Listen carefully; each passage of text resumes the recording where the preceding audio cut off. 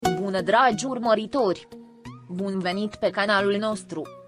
Dumnezeu Atotputernic a creat acest cuplu pentru a fi împreună pentru viață. Există ceva de nedescris în dragostea lor. Am simțit-o în emanatul 1 și 2. Dovada este că Halil a fost dezorientat în emanatul 3. Omul curajos se topește în ochii lui Seher, nu-l mai cunoaștem pe Yaman. Adică, armonia lui este cu Sıla, și nu cu oricine altcineva. Îi doresc o viață lungă, plină de sănătate și fericire. Aceasta este o iubire care nu se va sfârși niciodată, aici este dragostea adevărată, ar trebui să încerce să o oficializeze cât mai curând posibil, altfel vor inventa povești nevalide și vor enerva pe toată lumea. Poți să-ți oficializezi viața și să-ți continui cariera, acesta nu este un obstacol. Vrem să ne vedem împreună cât mai curând posibil. Pe cât posibil și pentru totdeauna, nu pierde acest frumos. Iubirea care există în voi vă va aduce bucurie vouă și familiilor care doresc să vă vadă bine, Dumnezeu să vă binecuvânteze și să vă ghideze în tot ceea ce faceți, având în vedere faptele revelate. Potrivit presei, cei cu care Halil İbrahim se menține. Relațiile apropiate sugerează că acest lucru nu ți se potrivește, având în vedere poziția și prestigiul tău profesional, dar fiecare își alege viața, fie că este o alegere pozitivă sau negativă. Despre dragostea Sıla Turcoglu și Halil İbrahim se vorbește de ani de zile, dar totul rezumat arată că Halil nu o iubește pe Sıla Turcoglu, a iubit-o foarte mult în timpul relației lor la Imanet, dar a petrecut timp și a răsfățat pe alții. Oameni, relații noi, totul poate fi lăsat în trecut. Nu știu de ce mass media insistă asupra unei iubiri puțin departe de romantism și realitate. Chiar și făcând comentarii despre Halil İbrahim și Melissa, mai multă realitate se putea vedea în interviurile personale, era mai credibil pentru ei să exprime acest lucru ca pe un fapt.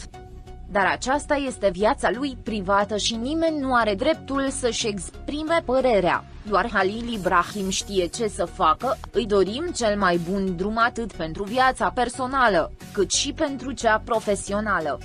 Există secrete care nu pot fi spuse în adâncul acestei mari iubiri pe care Dumnezeul Atotputernic i-a unit pe Halil İbrahim și Sıla pentru viață. Simțim acest sentiment extraordinar în emanat 1 și 2, iar faptul că Halil İbrahim este dezorientat în al treilea emanat dovedește unicitatea acestei iubiri. Neputând recunoaște curajosul Yaman care se topește în fața ochilor lui Seher arată că armonia lui este doar cu Sıla. Această iubire eternă trebuie să fie oficializată și să le unească viețile, altfel pot enerva pe toată lumea cu povești irelevante. Vă dorim o viață plină de sănătate și fericire și sperăm să nu pierdeți această iubire adevărată. Deși deciziile lui Halil İbrahim par să contrazică realitățile create de mass media, fiecare își alege viața. Este greu de înțeles de ce mass media pune accent pe dragostea la distanță, dar viața privată a lui Halil İbrahim este decizia lui și nu are obligația să răspundă nimănui în acest sens. Dumnezeu să te ocrotească și să te îndrume să găsești calea cea bună.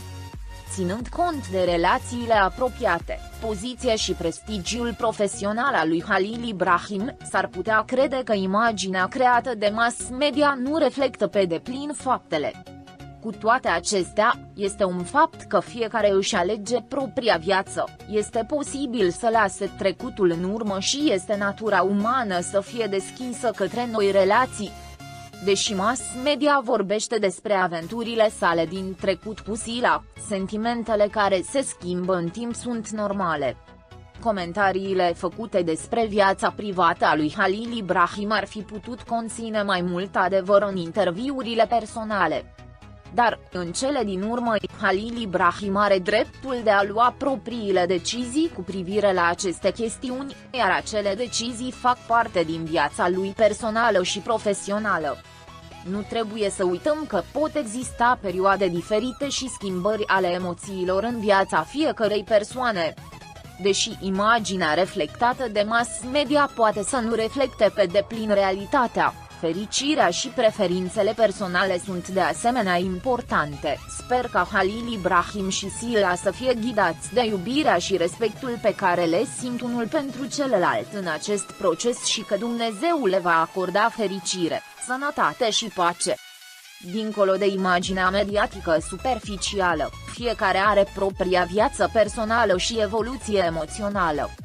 Relațiile din trecut ale lui Halil İbrahim și situația în centrul atenției mass media nu sunt suficiente pentru a înțelege adevărata lui identitate.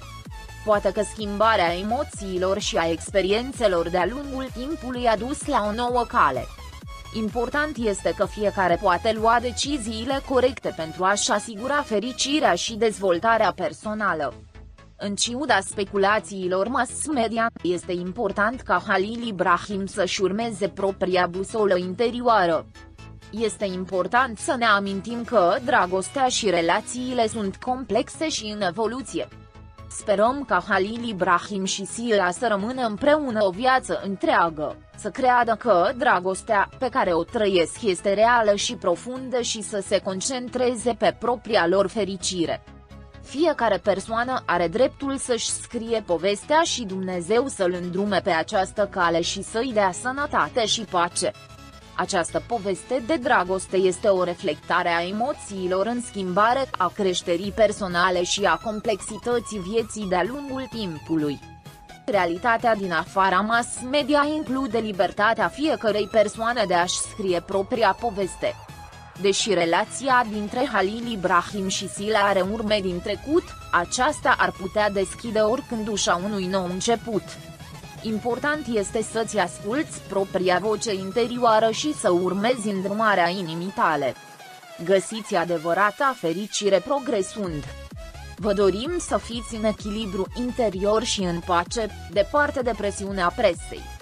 Preferințele personale și evoluția emoțională ale fiecăruia sunt diferite, așa că cel mai bine este să respectați deciziile lui Halil İbrahim și Sıla și să sperați că vor găsi fericirea în viața lor privată.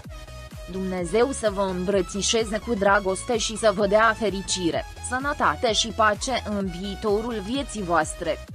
Dragii prieteni care arată dragoste față de Halil İbrahim și Sıla, vă vom transmite asta vouă, dragii noștri fani, pe măsură ce primim vești despre jucătorii noștri. Rămâneți pe fază pentru acces instantaneu la cele mai recente știri. Abonați-vă la canalul nostru și distribuiți videoclipul. Pentru a fi primul care vizionează, fi la curent cu noile videoclipuri activând notificările. Fii sănătos! Pascali